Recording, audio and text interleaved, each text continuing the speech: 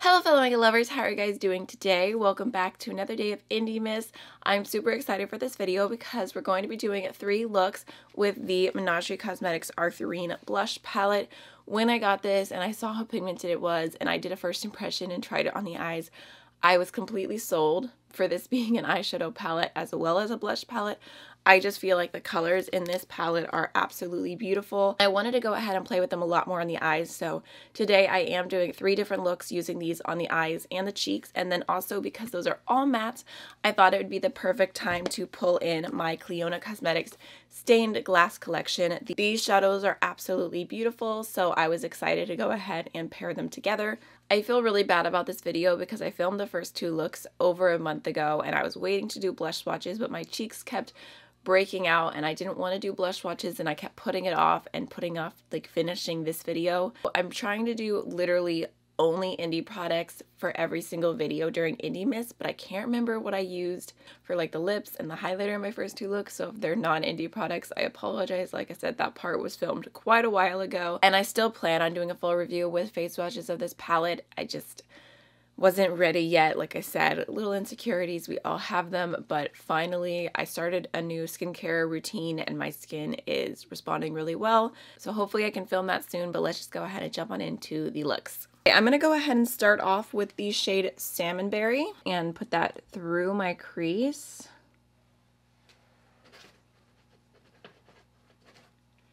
Just start blending it out. I'm also going to go ahead and take Salmonberry along my entire lower lash line. I'm going to take the shade Agarita. I'm going to start that off on my outer V and bring it into my crease a little bit. Back into the previous brush and lightly blend that out. And I'm also going to take a touch of the red along the lower lash line. Alright, I'm going to go ahead and take some NYX Glitter Primer. Just popping a little bit of that all over my lid.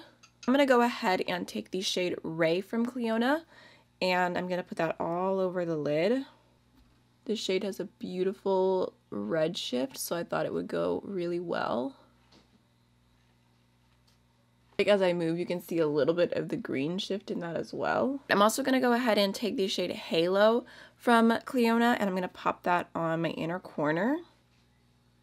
This one has more of an orange shift to it. Alright, I'm going to quickly pop some black liner on my waterline, throw on some mascara, and I'll be right back. For blush today, I'm going to use a stipple brush to try out with this palette, and I'm going to go into the shade Agarita. I'm a little bit nervous. I'm going to try and take just a tiny bit. I do actually really like the way red blush looks blended out very sheer, but it is sometimes nerve-wracking to use, especially when it's a very pigmented palette, so I'm just going to take a little tiny bit and start blending it on my cheeks. Yeah, the pigment is real. This might be one of those shades that I only use on my eyes. But I could see this being beautiful on a lot of skin tones. Wow, I turned into a clown fast. Okay. I'm gonna go ahead and take a fluffy brush and take a powder that's close to my skin tone. Just gonna grab a little bit and brush that on top just to soften this. I think that shade's a little bit too pigmented for me to use as blush for like normal day wear. I'd have to be even more careful than I was with it just now. But let's go ahead and do some highlighter. I think since we're already here, we may as well have fun with it. I'm gonna go ahead and take the shade that I used on my inner corner, that shade Halo, and I'm gonna use it as highlight. I think that actually would look really cool. Look at that. Oh my goodness. Why does that look so magical? That like low-key looks like a rainbow on my cheek. That's really cool. Alright, I'm going to finish this off with the e.l.f. lipstick in the shade Golden Pear. Alright, so this is the finished first look. I really love how it turned out. I feel like the blush palette shades blend so well and build so well on the crease. They look really, really nice for eyeshadows. I mean, honestly, after adding the face powder on top of the blush, it doesn't look quite so crazy. It actually looks kind of cute, especially with this highlight. So I'm excited to keep playing with it and try different brushes and, you know, just gathering my full opinion. But overall, I like the look. I love any excuse to play with my Clionadh Stained Glass shadows. So now let's go ahead and jump on into the second look. Okay, so today I thought I would do something a little bit more purpley. So I'm going to start off with the shade Cloudberry. And I'm just going to start that off through my entire crease. Thought I'd go ahead and try a different, more fluffy brush for the initial application today just to see what it looks like. So I'm just going to go ahead and pack it on a little bit. Such a pretty color. Actually, you know what? I think this is going to be a little bit more berry rather than purple. Alright, I'm going to take the shade Blueberry and I'm going to pop that along my entire lower lash line. And then for my outer V, I'm going to go into the shade Bearberry. Actually, you know what? I'm going to start off and use that on my smudger brush on the lower lash line just a little bit. Just to make it connect, and then I'll do the outer V. Like I said, going a little bit more berry. Now jumping into the stained glass shadows. I don't even know what to do today. I feel like I could go so many different directions. Like I think any of the lighter pinks here would be really pretty. Maybe even that shade. Or I have a light blue cardigan on, so maybe just being a little matchy-matchy. I'm going to take this pink shade, which is called Translucency. It has a blue shift to it, so I think that could be really pretty. And I'm just going to go ahead and start off with my NYX Glitter Primer. I'm doing it with my finger just to make it that much easier. And now picking up Translucency with my finger, I'm just going to press that in. Such a pretty shade. Okay, for my inner corner, I'm going to go into the shade Aura. Super bright pink shift. I'm going to finish off my eyes with my burgundy liner from Nabla. I'm going to throw on some We Makeup More mascara and I'll be right back. Okay, so for my cheeks, I'm going to go ahead and use Cloudberry today. Again, just picking up a little bit on a dual fiber brush. And I'm going to throw that on. That's really nice and buildable with this brush. I feel like something about that shade is just like a very, very natural flush for me. Like it looks like I'm actually blushing. I definitely want to use like a really beautiful soft pink highlight today. So I'm going to go ahead and grab my Lethal Cosmetics highlight in the shade Ionic. You already know, if you've watched my channel, I love this one. I'm just going to grab a random highlighting brush at the tops of my cheekbones. Last but not least, to go along with all the pink, I'm going to take my Muse Beauty lip gloss in the shade Cassette. It looks like a clear gloss, but it turns pink on the lips. Alright, so this is the finished second look. I don't really have that much to say other than I really enjoy it. I am enjoying doing this video so much so far. So now let's go ahead and jump on into the third look. You know we have to do the yellow blush next. Okay, so jumping right on in, I already went ahead and primed my eyes with the Curl and Pebble eyeshadow primer in the shade Parchment. Today we're going to go warm, which I'm super excited about. So I'm going to start off with the shade Goji first. And I'm going to just throw that through my crease. So pigmented. I'm also going to take a little smudgy brush and just take that shade along my entire lower lash line as well. Alright, now I'm going to go ahead and take some of Persimmon, just adding a little bit more warmth. I feel like I want to add something to add a little bit more in the outer V. I guess I'm going to go ahead and take just a little bit of Dog Rose and see how that looks.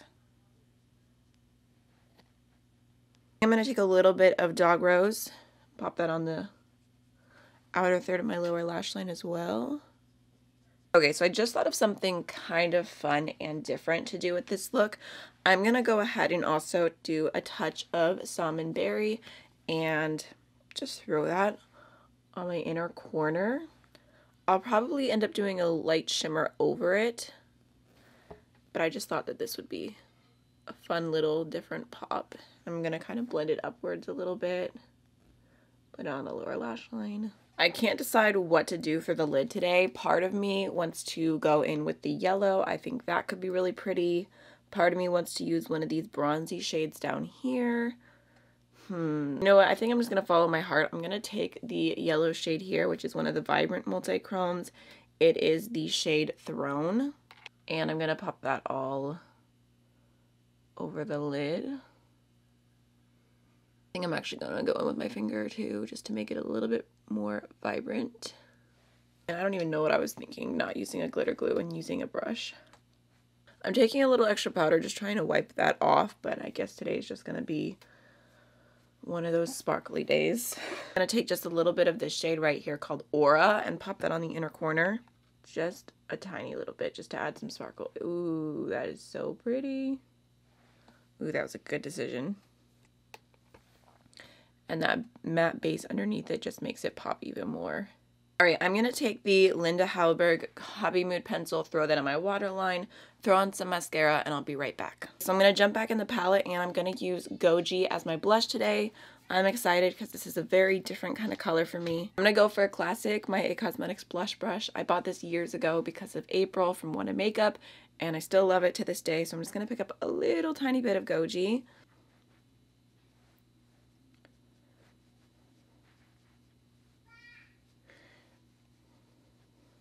Just blending that in.